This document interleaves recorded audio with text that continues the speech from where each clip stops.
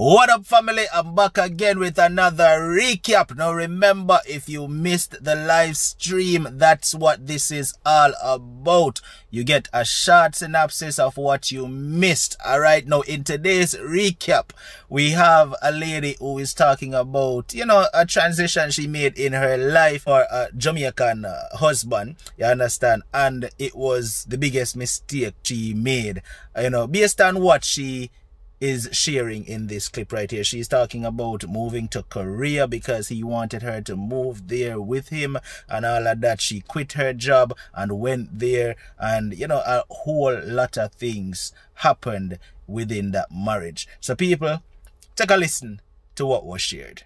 It cannot be me alone. I cannot be the only one God made on stupid day. Now he's all sweet. He's all sweet. When I tell you sweet, he's all sweet. So eventually, I married him. Wait. You kind of hop over a bunch of things a while ago. Wait there. What? You can't just hop over so much things, man. Eventually, what did I hop over? On a day in the house, no man. You can't just hop over so much things. On a day in the house for a number of months, and then bam, so you get married. Wait there, man. How did that come about? I mean, no, when I tell you that he kept asking me to marry him, he kept saying, he had never met anybody this kind, and he just kept wooing and wooing and wooing. And when I kept holding out, he kept saying, you are holding on to past hurt from past relationships. But what I'm saying is, all right, him saying those things to you, right? How did the first conversation of him even coming on to you even come about? Like, I mean, remember, is somebody where you assist? I understand, as you say, you just you and him in the house and all of that, and I understand that part. But how him even decide, say, I'm going to come at you with that kind of conversation in the first place? So after we went to pastor for this whole time that he wanted premarital counseling, wanted us to talk to the pastor and stuff, and then eventually I said, you know what, if we're going to be in the house together, if he's being so persistent, he wants to take me to the pastor. I mean, who wants to take somebody to a pastor if you don't want, to be married to them? He seemed like he knew more about me than I was willing to tell him, which told me that he had been having a conversation with somebody who was close to me, who knew me and knew what I was about. And we all know who that was. Mm-hmm. So, so when he was telling me all of this, we went to the pastor and stuff, and the pastor counseled us, and he talked about all these things. And one of the first things the pastor asked was, who needed a green card? And that kind of struck me. And he was kind of like, oh, I have my visa, so I'm not asking her to marry me because I need a green card, because I have my visa, and my visa is valid. I can go home and come back anytime. So, Mm-hmm. So I felt like, okay, he did sound genuine. And everybody who's ever been in a relationship, you seek out the person who sounds genuine. And that's the person you say yes to. So even people are going to judge or say whatever. Everybody who's ever been in a relationship has been in that relationship because you trusted that person. Even if the trust fell apart later on, you trusted that person for what they told you in the beginning. And that's what happened. But the marriage itself wasn't a problem to me per se. In for a moment. So, all right. At that point, right? At that point, when you go to the pastor, right? Were you actually into him relationship-wise, or you were still on edge about it, or you was actually into him? Yes, because I was still on edge about it. I was not comfortable with it, I was looking at everything. I was looking at everything like, you are coming into this relationship with nothing. I'm already established professionally. I have kids, you have one. There were so many factors. What are you bringing to the relationship? You already owe me $3,700, and now you're asking me to marry you. Everything was just on the table. Everything was on the table. But he sort of dismissed everything, He had a way of going around everything. And me being me, how I was then, because now nobody can play that mess with me anymore. But like how I was then, just a people pleaser. You know, I can't see you hurt. I can't watch you hurt, knowing that I have contributed to it. So that's where we were at. So I said, you know what? If he's going to be this persistent and he seems genuine, I mean, why go into it with a heart full of, you know, doubt? Why not just go into it and then see what happens? So I went in with my whole heart. Okay, so now I got married to him. He's still going to school. He's going to school. I'm going to work. We are starting to talk about the future, what we're going to do, how we're going to do this. You know, I have to petition for him now to change his status. So I'm petitioning for him to change his status, and he's going to school. Mark you now, I left 3 kids back home. So I petitioned for the 3 kids, so we're waiting for them to come. So he gets through just about the same time that the kids got through. So the kids came in October. The kids came in October of that year. And he's going to school still. I said, you know something? Now that you have gotten a Social Security card, I am no longer going to pay for you to go to the college to do this mortuary science because it's too darn expensive. And I cannot afford it. No money came from England. No money came from Jamaica. Every day I ask, it's another story. Then he's crying and he's saying the grandfather let him down and the funeral people in Jamaica let him down. Everybody let him down. All of a sudden, I am the angel.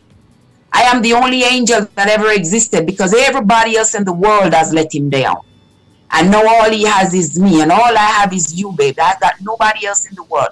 Everybody I trusted let me down. Everybody I depended on let me down. I don't know if you all have ever encountered anybody like that. I've never before, and I hope never again. So I petitioned for him so that he could be able to work and to take care of himself. I mean, if you're going to marry the guy, why are you going to marry to him if you're not going to petition for him? What's the point? Okay. Petition for him, and so you can help him to move on up, to help him to, you know, get a footing and fly. You don't want to marry him to hold him down. So I continued to pay the school fee, but I said, you know what? You can no longer go to that college. You go and just go to nursing school. Just go to nursing school, do the 18 months, and, you know, and then you'll be able to get you a job. So in the meantime, he started working, he started doing like Domino's deliveries and stuff like that. I didn't have a problem with it because he was going to school in daytime to study, that sort of thing. So he was doing that. And then he decided after he left nursing school, he graduated nursing school the following year, December. So after he graduated nursing school, that was my first sign that this is probably the worst thing I've ever done. Because when he was graduating, I'm so excited. You know, you excited like you just send your kid to school, they did well, they're graduating, all that stuff. I'm prepared for graduation. I see the man not paying attention to me, and I said, I don't see a gown, I don't see a cap. What's going on? Aren't you going to your graduation? He turned to me, he says, I don't know why you like those formal occasions. I don't like those formal occasions. Because I didn't even go to my own high school graduation. So I'm not going. I said, what? What do you mean you're not going to the graduation? He said, in fact, I'm going to Jamaica. Can you drop me to the airport? And I sure did drop him to the airport, and he went to Jamaica. Never went to the graduation. So when he came back, we had to have a conversation. Because I was like, you know, that is just like, you know, and he starts crying. Oh, now you're going to make, because I didn't go to a graduation, you're going to make that destroy our marriage? Really? Something that simple? Something that's not even really a graduation? You're going to make that destroy our marriage? So I found myself like abandoning my feelings so I can accommodate whatever he is saying, because he's always saying, oh, you're not going to do that to destroy our marriage. Oh, you're not going to do that to destroy our marriage. Oh, you can't do that, because everything to him is going to destroy the marriage. So it seemed to me as though he wanted to preserve the marriage. And he's making it seem as though I am saying stuff, or I am doing stuff, or my feelings that I'm expressing is going to destroy the marriage. Mm-hmm. So most of the times I would usually just back off, just abandon my feelings and just leave it alone, so it doesn't cause an argument. But after he graduated school, he got a job. He got his first nursing job. He went from making $2.50 at Domino's to making $20.50. So I said, well, now you got to pay me back the money that I used to send you to school. And I didn't think I was being unfair. Because if you say your cousins abandon you, your family members abandon you, grandfather abandoned you, the person who was supposed to send the money from Jamaica abandoned you, everybody abandoned you, and now I send you to school and everything, now you're working, you can pay me back. Which is only fair. Which is only fair. Mm-hmm. And oh my God, he bawled and he carried on, and he said, you know, you and I are going to be together forever. Do you think if I did something for you, I would charge you? I wouldn't. If it was you, do you think I would want the money back? You know, I would see it as an investment in the marriage. And he just went on and on and on and on. And listen, I cannot put my finger on anything that I can say, well, he deliberately did this for the marriage. But every time, you know, he did little things, you know, buy groceries, you know, little stuff. Yeah, because I'm living at the house, so I mean, normal, yeah, right? I handed over like the light, the phone, the water, the cable, that sort of thing in his name, because I wanted him to build his credit. So he had those bills, and I had the mortgage. I paid the mortgage because I had to get a house for the kids, so I got the house. And so I figured I pay the mortgage, you pay the light, you pay the phone, you pay the water, you pay the cable. And, you know, he's still getting himself on his feet. So soon after that, he wanted to join the military.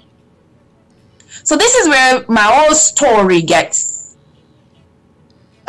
very interesting, I would say. He wanted to join the military, but what I didn't know at the time, I didn't know that when you join the military with only a green card, they fast-track your citizenship. I didn't know that. So when he said he wanted to join the military, I was pissed, because I was like, to me, the military spells abandonment. It says to me that you are ready to leave this marriage, you're ready to abandon me and go away, and I never see you again. So he convinced me that that was not the case and stuff. He liked the rough and tumble, and you know, he didn't feel comfortable being a nurse as a man, and he just wanted a new experience. Little did I know, he went into the military less than a year after he joined the military, was a citizen. Oh. As soon as he signed that paper, he filled out that paperwork for that citizenship.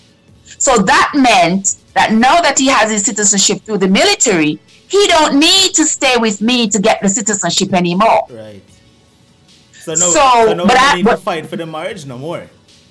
Exactly. So I'm still in the dark. I don't know. But he's trying to convince me that, you know, he wants the marriage and all that, even though I kept, you know, finding evidence of him being unfaithful and stuff like that. But every time I find something, it's always my fault. It's always, you didn't see me with anybody. All you're doing is speculating. And, you know, all that. You know how they can manipulate your thoughts and try to tell you that what you are thinking is not, you're paranoid, that sort of thing. So most time I just leave things because I don't like to have a fight. But we never had like word throwing or hitting. We never have anything like that. We just have disagreements. Right. And so he went to the military, and they had sent him off to Korea. He said, oh, he's going to Korea by himself, and then he'll see how situations are, and then if anything, he'll send for me. I said, all right, no problem. He went over there, he didn't come back. He called me and he said, you know, he can't stay over there by himself. He need his wife over there. He can't stay by himself. So I left my job, picked up myself, got on a plane, went to Korea. Stayed in Korea with him for that year and came back in 6 more months. So that was 18 months I didn't work. I was over there in Korea until we came back stateside. When we came back stateside, he started house hunting because he wanted to buy a house. Because now he is a veteran. Now he's in the military. He has the VA no down payment loan. So now he's going to use that to get a house, which I'm excited because, of course, yes, we need a house. Lo and behold, he bought the house. And 3 months, you hear me tell you, 3 months after he bought the house, he called the police and told them that I had threatened him.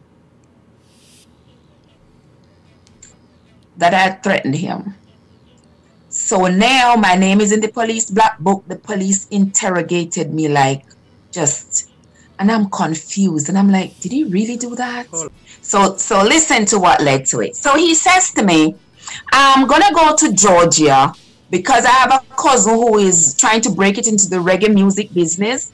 He's having a promotional showdown in Georgia and I'm going down there to support him. I'm all for it. I say, okay, go for it. No problem. When you coming back? He's going to work on Thursday. When he leaves work on Thursday, he's going down to Georgia. And he's not coming back until Monday evening. I say, something is wrong there. No promotional show you're going to go from Thursday till Monday. He said I was being paranoid and I was fussing about nothing. He was going just to support his cousin and then he will be back. I said, fine, no problem. So when he called me that Thursday night and told me he was at his destination, I started to do some homework. Got on my computer and I started searching and I found that his phone was in Alabama. Okay, so I searched and searched some more and I found the name of the woman he's with, the address, the phone number, the whole 10 yards. So now I know the jig is up. So he called me all day Friday, I didn't answer. He called me all day Saturday, I don't answer. All day Sunday, I don't answer. All day Monday, I don't answer. Monday evening, he comes in through the door. He comes in and he says, oh my God, you're so wicked. Imagine I could have been dead at the side of the road. I've been calling you, you never pick up the phone. Acting so wounded. And because I know what I know and he don't know what I know, I don't need to say a word. So he kept acting, and I just ignore him. I don't pay him no attention. A couple days would pass and he comes back with the same, Trev, you know my cousin's gonna be a big star. I said the show was the bomb. The show was, I don't answer, I don't pay no attention. I left it alone. That Saturday, he comes back telling me the same story and said I wasn't supportive and I didn't like his family and I was showing my true colors and all of this nonsense.